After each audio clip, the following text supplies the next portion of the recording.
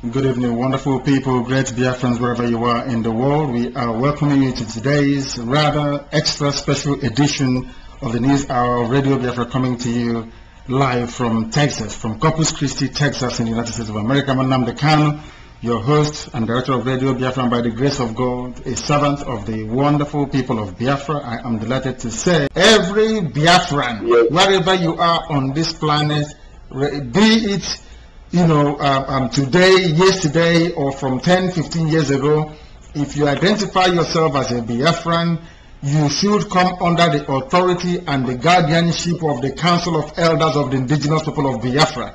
We have a de facto government enshrined in the Constitution of Nigeria by virtue of the fact that we are seeking to deploy customary laws as a way of governing our people. So we can have a Biafra. In fact, we have a de facto Biafran government as we speak, headed by His Royal Majesty Honorable Justice Ezozobo, retired. Go and register and be a part of what Radio Biafra is doing, which automatically entitles you to become a Bilie Human Rights Initiative member. Bilie, if you are in Nigeria, you go to 90 Wedru Road, where outside that territory, you please contact Radio Biafra, go and volunteer, go to the Facebook and join us, register as a Biafran, as thousands upon thousands of people have done already, so we can move together as one. The entire Biafran family will be united under the leadership of the Council of Elders. I am not leading Biafra, neither is my team at the entire board of the Radio Biafra editorial board. We are not leading Biafra, neither is Bilie leading Biafrans.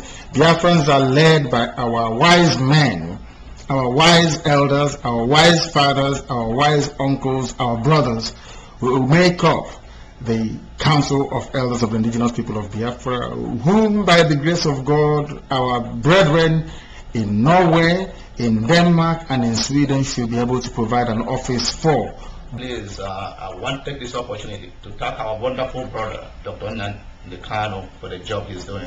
Yeah. I wish I'm a doctor though. Okay. I wish. I'm sorry.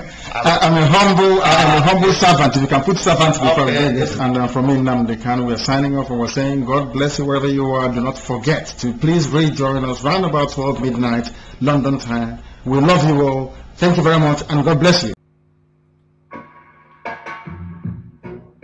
This is an extract from Radio Biafra broadcast made by Nnamdi Kanu on 25th June 2013.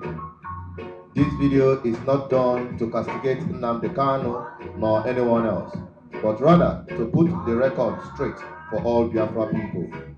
Points you must note: Indigenous People of Biafra IPOB has a de facto government headed by His Lordship, retired Chief Justice Eze Ozobo, and not Nnamdi Kanu, as he claims today. Nnamdi Kanu was once a humble servant appointed to head the media department, Radio Biafra, before he became an arrogant commander of his radio followers. Nnamdi Kanu made it clear who the leader of IPOB is, and that every Biafran should come under the authority of Council of Elders of Indigenous People of Biafra. Truth is very expensive. Very few people trade with it. But lies and deceit are very cheap and common. Many go after it. Know the truth, for it shall make you free. For more information and videos about Customary Government of Indigenous People of Biafra, IPOB, please visit our official website, www.ipobgovernment.org. To watch our YouTube channel, please go to IPOB-GOVT-media-BVI. Follow us on Twitter at Biafra Voice.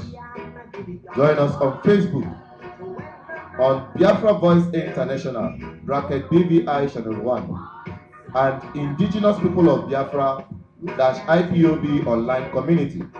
Our hotlines are +234-810-4207522. Our Skype name is Biafra Voice International IPOB. Our broadcast starts 9 p.m. daily Biafran time.